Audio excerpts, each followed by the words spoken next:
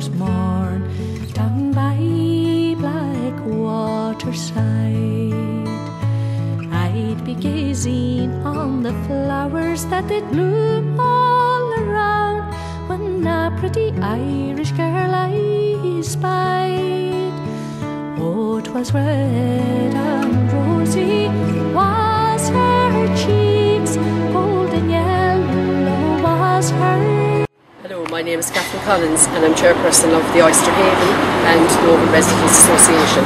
This is Robert Cronin and this is Margaret McGrain, our treasurer.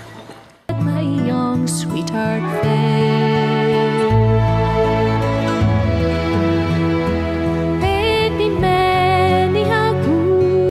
Our group in Oyster Haven is 6 years old and we're in the subcommittee of Practical Community Council, and this project here, I suppose, in Nohoval car park will be one of our biggest. We try and do a couple of projects. His daughter with her hair all hanging down, they'll be rocking the cradles. 5 years ago, this particular place where we're standing now was pure waste ground. A derelict site really. When you come into the village of Nohoval, you wouldn't think anything about the village, because the minute you come into it, you said this was only a derelict site.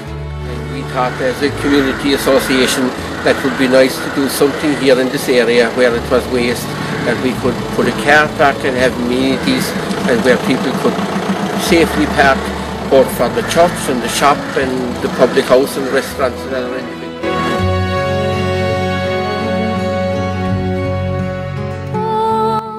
First of all, we had to have the area, which was a waste ground, we had to have it levelled and have it tarmacked. After that we had the stone wall behind us here, we had that built. We had to have the back area there totally cleaned off. New topsoil had to be got because the stuff that was there wasn't suitable, and we had the whole lot planted up, as you can see. We also had the information sign erected as a seat. We had certain fundraising efforts that we made through card games, quiz nights, and also we had funding from Leader, who helped us, West Cork Leader, who helped us to put this project in place. We also got support from our local county council. Well, last Christmas we had a big community effort here and we ran a Christmas market. Everybody had their little stalls, we had some Irish dancing, and it was to mark the occasion of the lighting of our Christmas tree. We have a permanent Christmas tree planted here, so we did that last year. We also installed 2 lovely cast iron ornate lights in the car park out of